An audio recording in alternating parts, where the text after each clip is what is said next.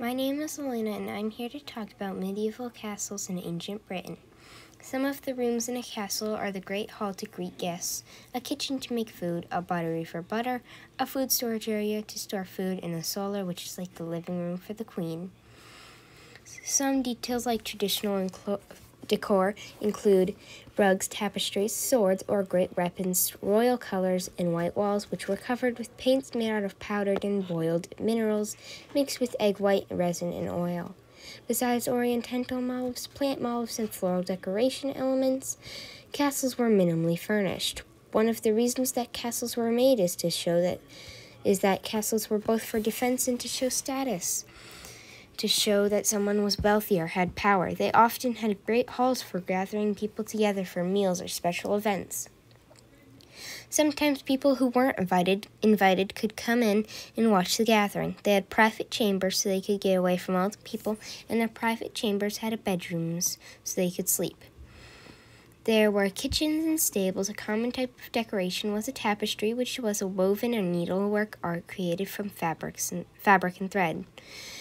These would be very detailed and often depict different scenes, such as Bible stories.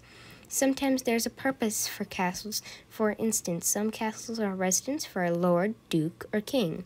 It can be a place that offers significant protection, and if it's only one or the other, that would be problematic. A grand building with no defensive features would be a palace, chateau, or country house, and the people living there would be fairly much like a sitting duck. 3 or more stories is how many floors can be in a castle. A servant got hired in a castle by... Those who worked in a castle could include stewards, cooks, maids, butlers, and other workers. Those born into a noble or wealthy family might have had the opportunity to become a servant in a castle, while others may have entered service through apprenticeships or being hired directly. Some interesting facts about castles is in these castles, the chest was the most used furniture instead of wardrobes or closets, and sometimes as chairs too. Wardrobes were not spread generally until the end of the Middle Ages. Their use increased when clothes did not have enough space in the chest anymore. In winter, it was difficult to heat thick walls, so some rooms were better insulated than others. A layer of wild boar skin was fixed to a wall and covered with wooden panels. Besides panels, a tapestry also appeared and came into fashion over the course of time, introducing instructive and entertaining stories. Inhabitants of the castle slept in balchion beds, a bed that has some curtains around it. They climbed 4 large steps to go to the bed. As hot air rises upwards, the bed is always located in a warmer place. There is at least 1 toilet on each floor, which was placed in the closet built on the outer walls. It consists of a stone tablet with a large hole in the middle. Medieval rooms were rather dark, especially in the winter. Before inventing the window pane, windows were covered with wooden panels and a parchment in order to insulate them. Later, the appearance of leaded windows raised the comfort level of castles significantly. They contained round-shaped glass quarries, but spread very slowly because they were too expensive. However, window panes were a big step forward because they let in much more light than the earlier solutions did. They became fashionable only in the 15th through 16th centuries. Afterward, their production was industrialized and they became affordable for the lords of castles. How people built castles is despite needing a lot of money to be able to afford the luxury of building a castle.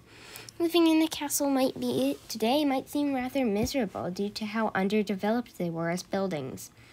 During the Middle Ages, no matter how the interior spaces were decorated, rooms were less furnished and darker, especially in winter, than we are used to today.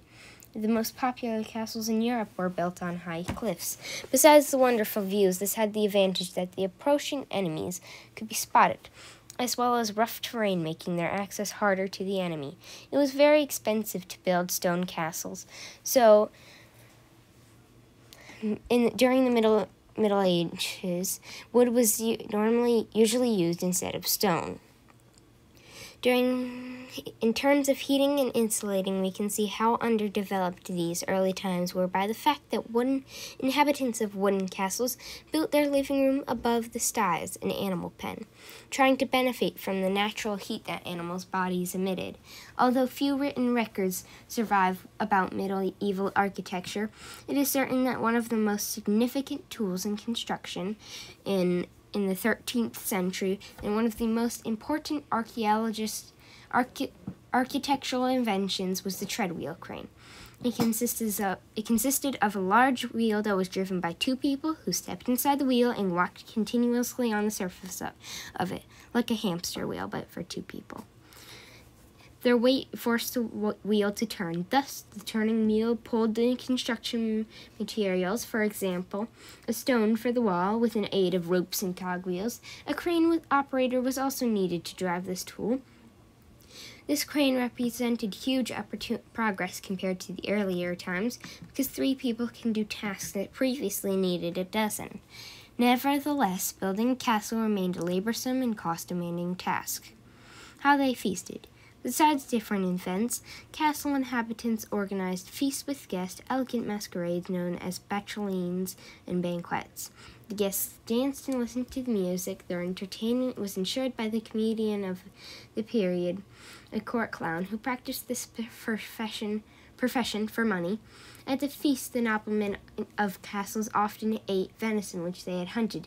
The main course was, for example, wild boar, pheasant, quail, crane, or swan. In the world of medieval castles, people did not know the tomato, potato, or paprika. These only reached Europe at the end of the 15th century after the discovery of America. Instead of refrigerators, they used a fridge hollowed in the wall to keep food fresh. Thank you, valued listeners. I hope that if I do make more episodes on other parts of the world other than ancient Britain, I hope you will like that too. This is all for now. Thank you for listening to podcasts on ancient Britain.